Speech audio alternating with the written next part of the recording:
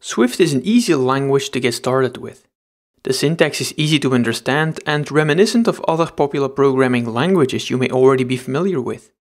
In Swift Fundamentals, you learn the fundamentals of the Swift programming language. Apple introduced Swift in 2014 at WWDC. At the same time, the company added interactive playgrounds to Xcode. Playgrounds are without a doubt the best way to learn the Swift programming language. Let me show you why that is.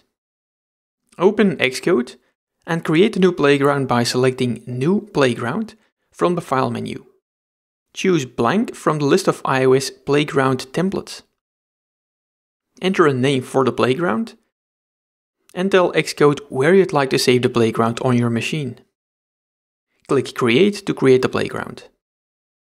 The playground is split into two sections, the code editor on the left and the results panel on the right. Xcode has populated the playground with 3 lines of code, a comment at the top, an import statement, and a variable declaration.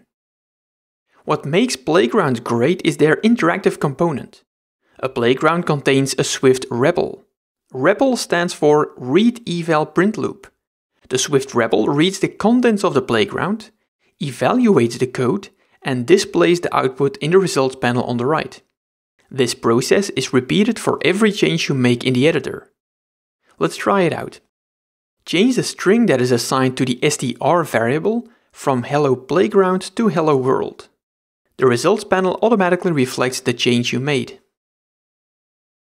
The playground contains only 3 lines of code, but there are a number of things we can learn about the Swift programming language by taking a closer look at these lines of code. The first line of code is a comment.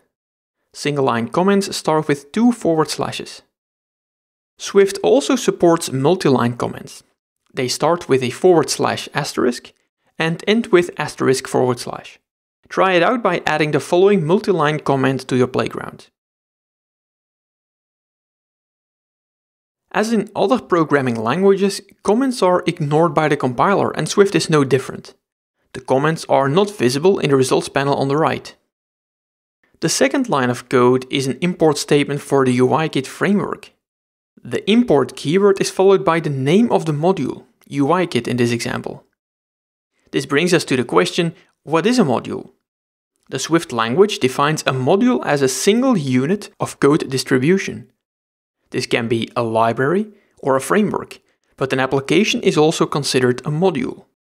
By importing the UIKit framework, we gain access to the classes, protocols and constants defined in the framework. Xcode added the import statement for the UIKit framework because we chose the blank iOS template from the list of templates when we created the playground. Every iOS application relies heavily on the UIKit framework, and that is why Xcode added the import statement for us. The third line of code is a variable declaration. The variable is named str and is of type string. Values can be stored as variables or constants. A variable is declared using the var keyword and a constant is declared using the let keyword. You can change the variable str to a constant by replacing the var keyword with the let keyword. The output in the results panel remains unchanged. In the next episode of Swift Fundamentals, we take a closer look at variables and constants. You may have noticed that none of the statements in the playground end with a semicolon. While it's fine to end a statement with a semicolon, the best practice is to omit them. The compiler is clever enough.